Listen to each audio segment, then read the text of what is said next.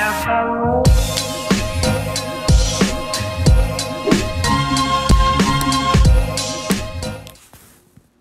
subscribed, welcome back, my darling. And if you have not yet subscribed, please do subscribe and join a part of the family. And while you're down there subscribing, because I have faith that you will, also turn your notifications on for all notifications and become a part of the Morgan Shay Notify the gang. So upon your all's request, you guys requested for me to return the beauty and documentary breakdown, a series that I had on my channel back in the beginning. It was something that I've always been very much into true crime and makeup. So I thought combining the two, instead of talking about different crimes that are going on, there are so many different gurus and people on YouTube who do that.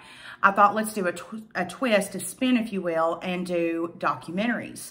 And upon that, I ran a poll on my Instagram, and you guys requested the Night Stalker.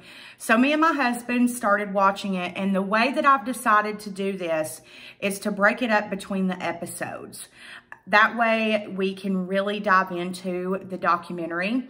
So number one, this is going to be a huge spoiler alert for the Night Stalker episode 1. Again, this is the Night Stalker, the hunt for a serial killer. And this is going to be only episode 1.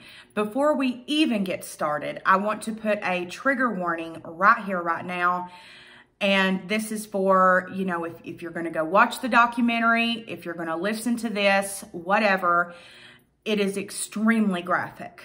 And we are going to be explaining and breaking this documentary down.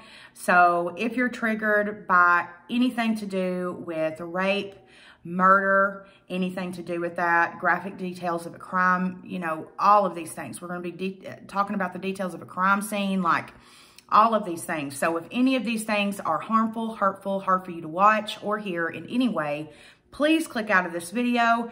There will be other options, as always, linked up in the cards for you to go watch. Let's go ahead and get into the Night Stalker, the hunt for a serial killer, episode 1.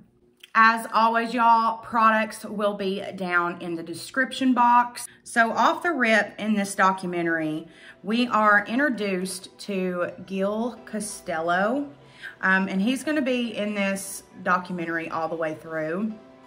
He was one of the homicide detectives. You learn from the beginning, he's letting Los Angeles know, you know, hey, there is a crazy man out.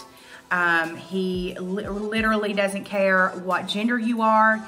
He does not, I mean, and this is what was blowing people away. People were scared because there was no like, oh, well, it's, you know, only young women. Oh, it's only brown-haired women. Oh, it's only men. You know, it wasn't like that. This person would literally kill anyone, like it was random.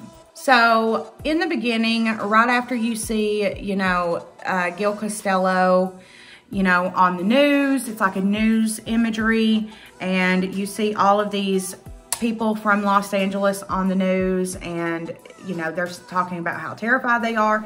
There's even one lady who says, I don't even care if it's my son, like I'm not letting him in, like the fuck. He can sleep on the streets, like I'm not leaving my door unlocked for anybody. At this point, you get introduced to Gil Costello. You learn a little bit more about him, how he, you know, where he was raised. You learn that, you know, he was getting in a lot of trouble, hanging around with the wrong people. And one day, somebody knocks on his door, and his mom answers the door, and the person at the door says, hey, if you want your son to quit messing with this crowd, sign this paper. He goes to the Army. When he gets out of the Army, he, you know, ends up going to school. He becomes an officer, and at a very ripe young age, he was put into the homicide department, which made him the youngest in that department at the time. Costello's on the homicide department. And in the mix between Gil, like, talking about all this, there's also a lady. And I thought, while she was talking, I thought, oh my gosh, her glasses. She had like these red heart glasses on, and I thought, wow, that's a look, sis. But she's talking about how she would go on her lunch break. She would go to the thrift store, and just kind of like look around or whatever, like, you know, nothing too serious. And this one in particular day, she noticed a AC/DC hat. So she walks over to the AC/DC hat, picks it up, and she was like, you know, I don't know what that means. It's like 1985. And she's like, I don't know what that means. So she sets the hat back down, and then she notices this very strange man walk over, pick up the hat, look at her, and smile. And she said that it was a very like creepy smile, that he reminded her of like a killer clown. He was missing a lot of teeth, and it creeped her out. So she doesn't really think any more of it. She goes to head home at the end of her day, and she's on the freeway, and she notices this car that just starts to like race up on her ass. And so she gets over in the other lane, like to get out of his way, like what the fuck. And he comes up behind her and slows down to her speed and looks at her and smiles. And she said it was like the creepiest smile she had ever seen. And he was wearing, she noticed that it was the guy from the thrift store. So fast forward, after that, this is when Gil Costello says, you know, he gets a call with his partner to go to Rosemead, California. They get there and the garage door's open. They get there, and as soon as they walk into the condo, there's blood everywhere. It's insane. And as soon as he walks in, he notices this AC/DC hat that's laying on the ground. So boom, here is the first part of evidence that they have. And as you watch the first episode anyways, because we're talking specific to episode 1, you will learn that Gil was very intelligent. Like, people would laugh off things that he said all of the time. Dale Okazaki was found laying on her back in the kitchen floor. And she had, of course, passed away. And what's important here, and what Gil points out, is, and he's really good at this, and you will learn that in the documentary, like he's really good at like observing the crime scene to like the fullest capacity. And he notices her handprints. So she was like ducked over. She had groceries, so she was like ducked over, and she heard something. So she put her hands on the counter to kind of look up and seen him. And this is important to the documentary, and this is something that Gil does point out, is that this killer wanted to see his victim's fear in their face. He could have very easily done it before she even looked at him, but no, he waited. He wanted to see the fear in her face before he done the act. Maria. Maria is going to be the next one that we talk about here. She was the roommate to the suspect inside the home, and she was in the garage, and she started to hear a noise, and so she turns around to look, and she sees a man in a members only jacket with a gun pointed out straight across, like pointing at her. And so she puts her hands up like this. Y'all, of all the luck in the world, of course, the gunshot knocks her down to the ground. He goes on into the house, and he actually hit her keychain. He did not hit her. So she was still alive. And so she starts to run down the street in a panic. And so she hears a gunshot inside of the condo, and she fears for her friend. So she goes through the front door thinking that the killer would go through the garage door, since that's the way he entered the condo. No, he was walking towards the front door as she walked inside. And so she just like put her hands up and was like, you know, whatever. I mean, there's nothing I can do. And he put the gun down and turned around and walked the other way and left her there. And this is where Gil starts to create and remember a theory that a college professor had told him about how some people who murder, they get off on the fear in people's faces. This is very, and you know, it's a sexual thing. So it's very common in rapists they get off on the fear in your eyes, the fear in your face. So because Maria was so like just completely still in that moment, that's not what he was wanting. That wasn't the vibe he was needing. So he just turned around and walked away and gave up. Now, something that is mentioned in the documentary at this point is that Maria's mother was actually a neighbor to Gil growing up. So at this point, this case becomes close to home. It becomes personal for him. And I think that's what gave him, not the only thing, but I think that that's a big part of what gave him like the oomph to like figure this shit out. 45 minutes after this murder, you find out in the documentary that in Monterey Park, another murder had occurred. 45 minutes later after this one happened. And this just further proved Gil's thoughts, because this was a young Asian girl who was driving, and she was kind of like hunched down to their thoughts, like looking for something. And he banged on the hood or the top of the car. And so she was startled and looked to see who it was. And he drug her out of the car, continuing to kill her. And this just further proved Gil's thoughts, that he wanted that fear in the person's eyes. He wanted them to feel that fear. He wanted to see them very fearful. And I thought that this was sick, but also very interesting. I've never heard this before. So I thought, wow, like that's a sick, sick, sick person. Also at this point in the documentary, you do find out that it was the same caliber weapon that was being used, a .22.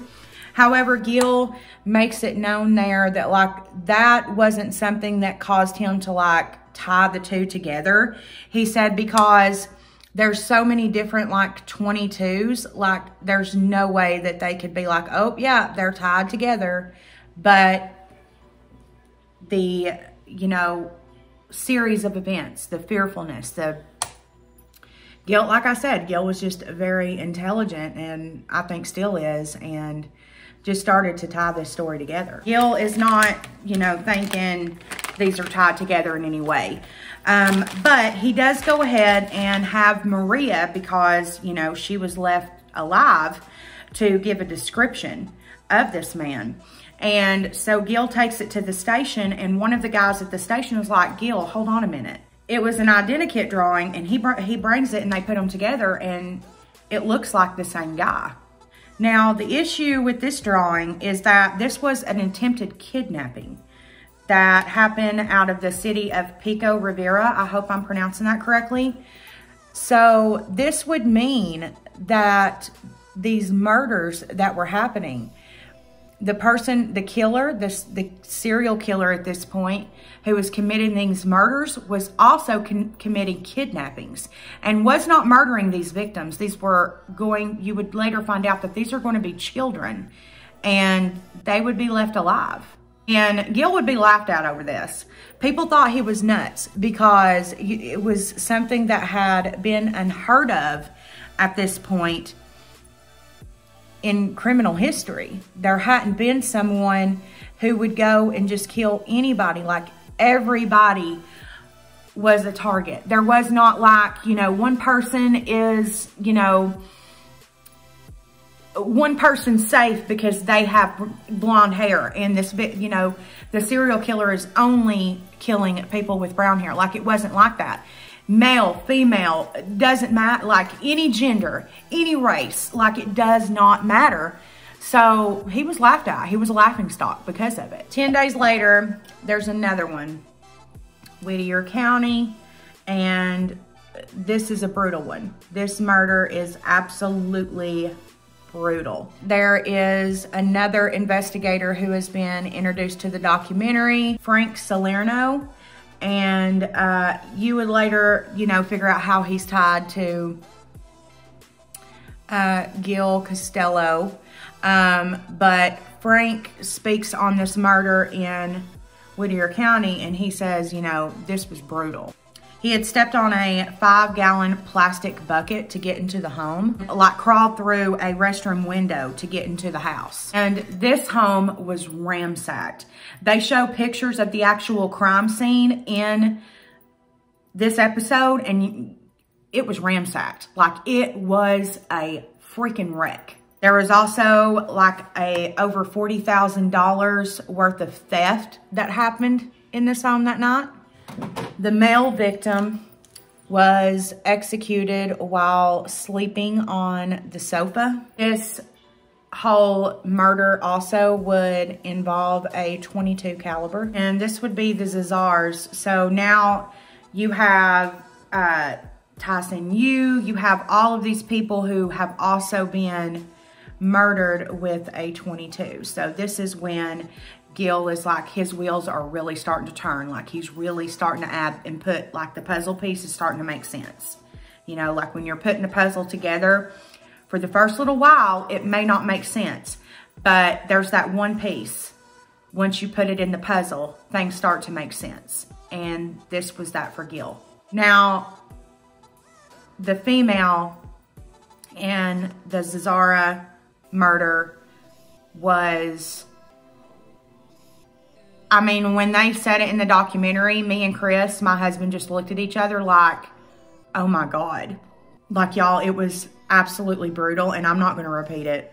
I'm not going to repeat it on YouTube, but if you watch the documentary, you'll understand. I mean, it was absolutely like, I've never heard of someone being, you know, stabbed there. I will say on this one, like, he literally, like, cut her eyes out of her head.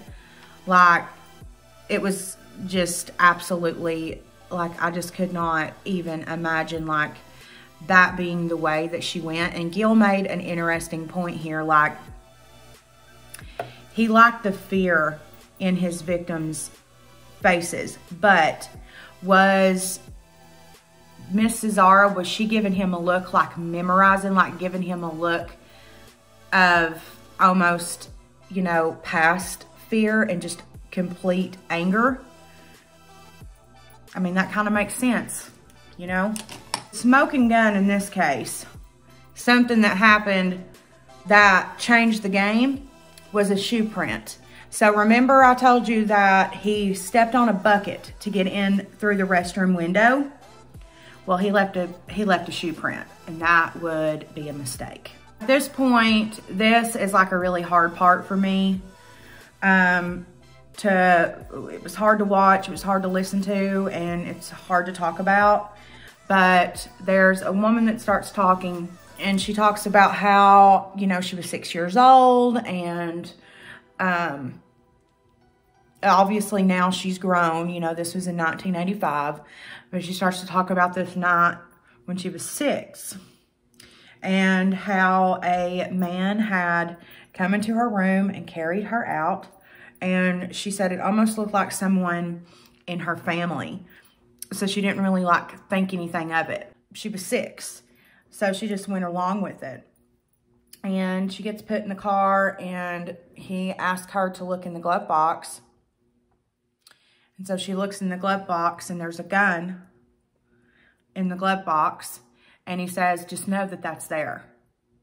And she was like, okay. And she said they end up getting to a location. He has her get into a duffel bag.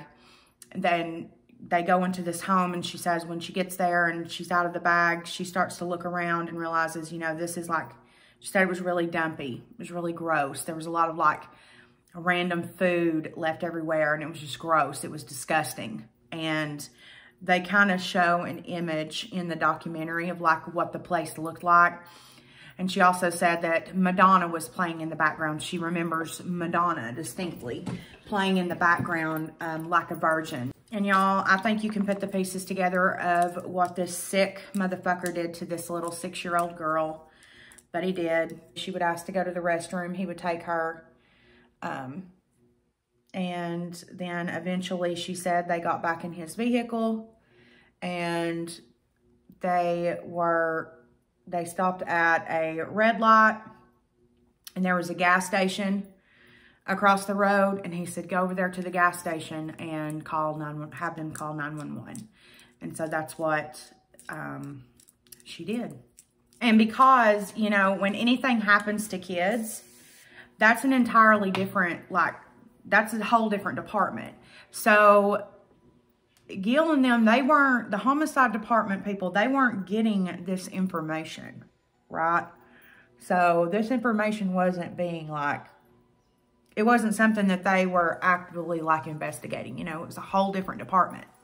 So at this point, you know, there's all of these abductions of these children that is coming up all over the place. So in the same area, in the same, you know, LA, obviously, because we're talking LA here.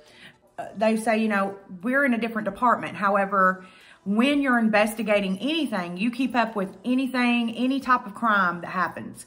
You take note of it because it could possibly involve your suspect that you're looking for. In comparison to the drawings that Maria Hernandez had given earlier, when looking at what the children, like how they described this person to look like, it was very similar. And so they start to think, okay, that's odd, you know, this is something we should take a look at. But Gil was like, no, these go together.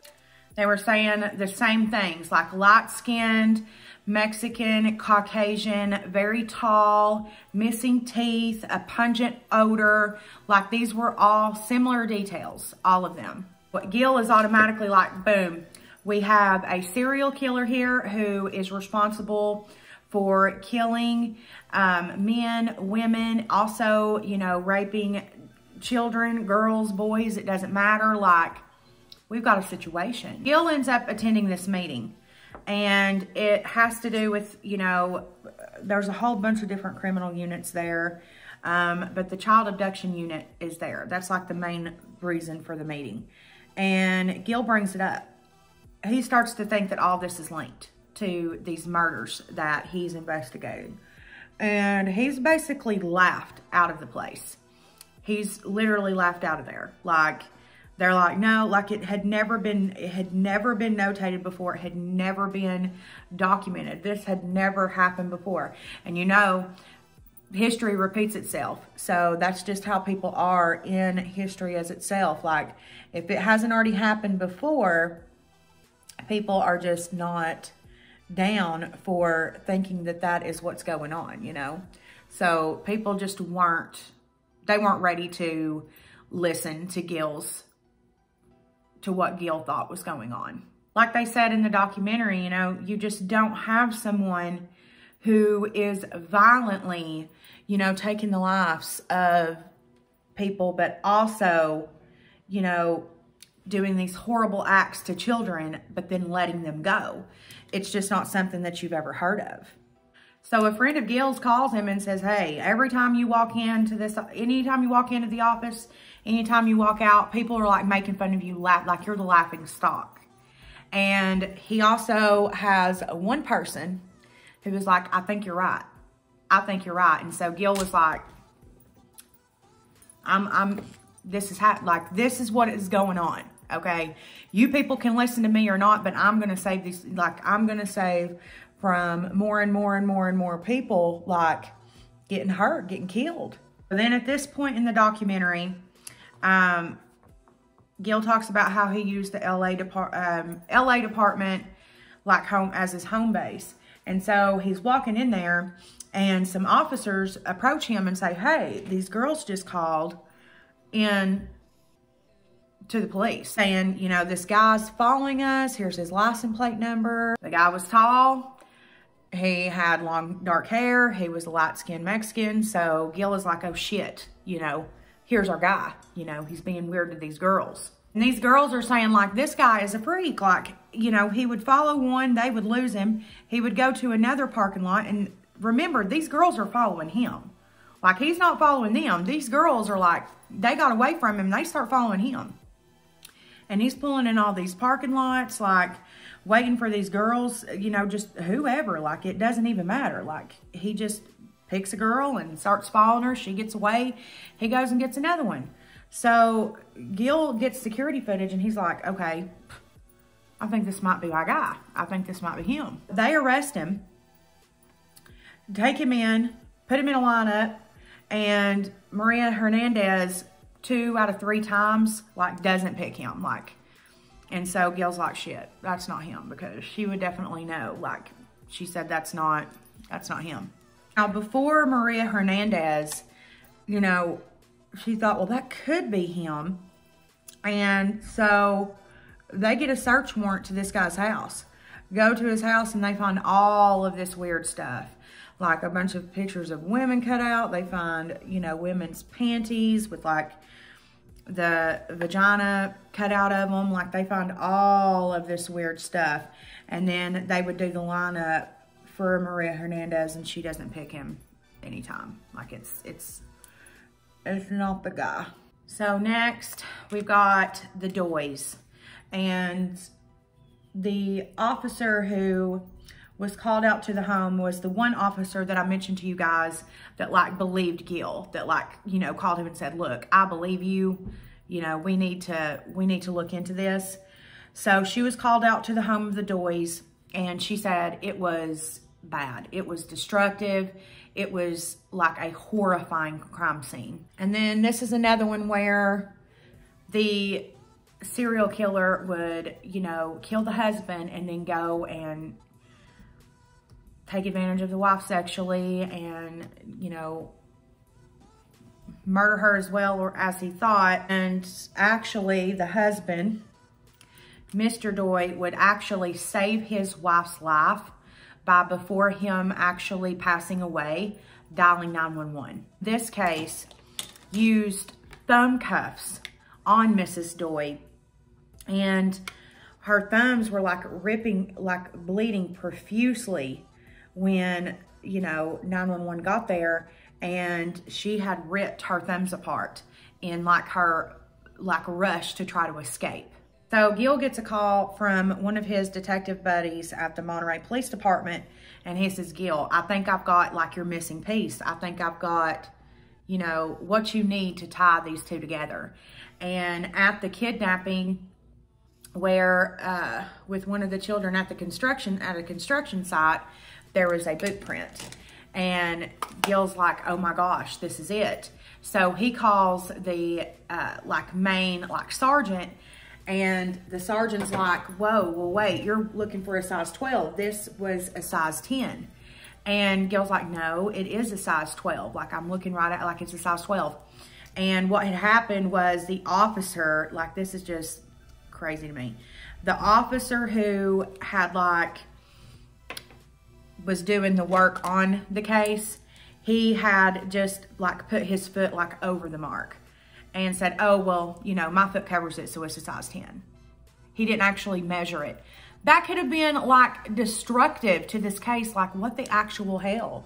So here we go. We've got the link now. And even though Gil had a little bit of circumstantial evidence here, it still wasn't enough. So May 1985, the two detectives who talked through the entire first episode anyways, they both just coincidentally lose their partners.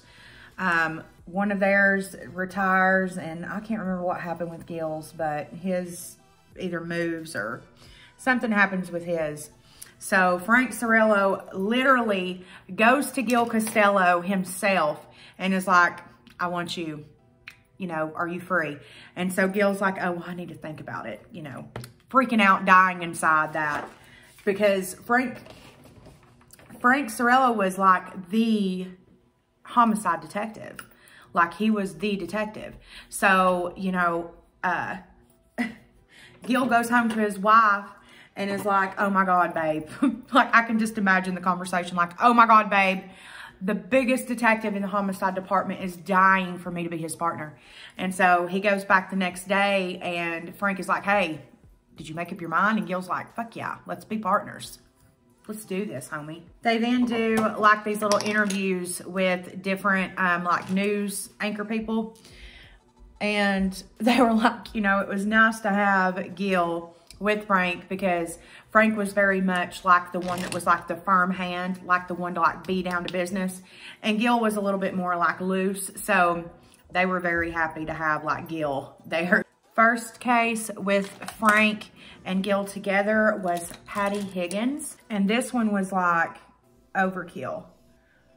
This was very much overkill and reminds me a little bit of Jodi Arias, which is I do have a documentary that I'm going to do on Jodi Arias because, as I told you guys, I've written a paper in regards to Jodi Arias. So that's a documentary that I do plan to do. But if you are familiar with the Jodi Arias case, then you know, like, that was overkill to the fullest extent. And that's what this was. As the killer of Patty Higgins had not only slit her throat, but then stabbed her in the same spot. I just, oh my God, just like so fucking evil.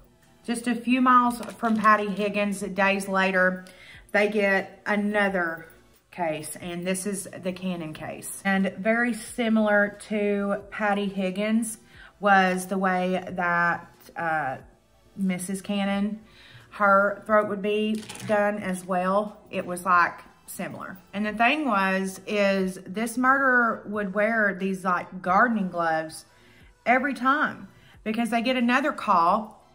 And at this one, they can see like the hand, like not the handprint, but it was like a bloody like glove handprint. And this is just a few miles from the Cannon residence. And that was the thing, like they could never get anything other than like a shoe print because this person was very careful to not leave any prints, like leave these gloves on. And at this home, it was a 16-year-old, and Frank talks about how hard it is to like sit down and interview a 16-year-old who's just been through all this. And like she was beat with a tire iron and all of the other things, and I just couldn't imagine that shit, bro. I could not imagine that fucking shit. Gil talks about how they didn't even go in the room where the assault happened. They just waited, you know, in the living room because they didn't want to contaminate anything. And he said one of the women who were there, you know, taking photographs, like a forensic analyst or something like that, she comes out and she was like, hey, there's something in here that you all want to see. And she holds up a sheet, and on the sheet, or comforter, there is a bloody footprint matching the same.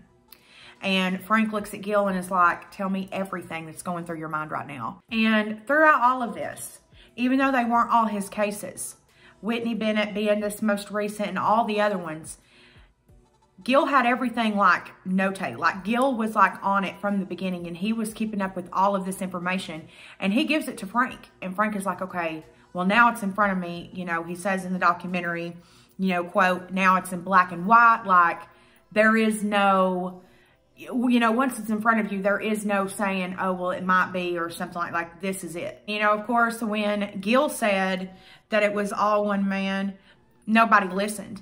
But Gil says, you know, once Frank got on board and said, yeah, it's one man, at that point, it was on from there. That's all that the, you know, sergeant needed to know, was that Frank was on board, and Frank believed this, and this would change the game. They say in the documentary right then, this is when everything started to change. This is when they knew, we've got a serial killer, we've got a serial criminal here, we've got to get on it. And that would be the end of episode 1. All right, y'all. I hope you guys did enjoy the first episode back of Beauty and Documentary Breakdown. Again, this documentary is going to be broken up into 4 parts of each episode. There are 4 episodes on the Night Stalker. So do be sure that you do watch each episode before the breakdown. That way we can have our discussion in the live chat. I will announce it on social media, but always with Beauty and Documentary Breakdowns, I always do live chats.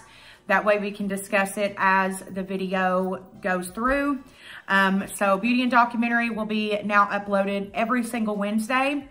So yeah, let me know. What did you think of episode 1 if you've watched it? What did you think of the breakdown?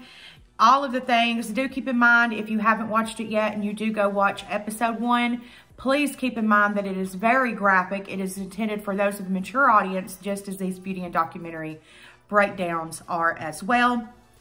Be sure that before you do leave, that you do subscribe to this channel and go down in the description box and follow me on all sources of social media.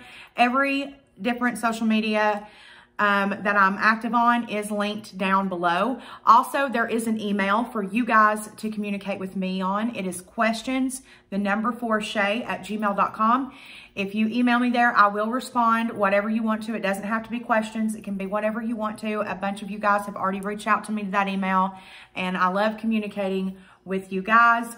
Also, be sure that you do turn the notification bell on for all notifications and become a part of the Morgan Shay Notify gang, gang, gang, gang, gang. And yeah, you guys, I love you all so much. And until next time, bye.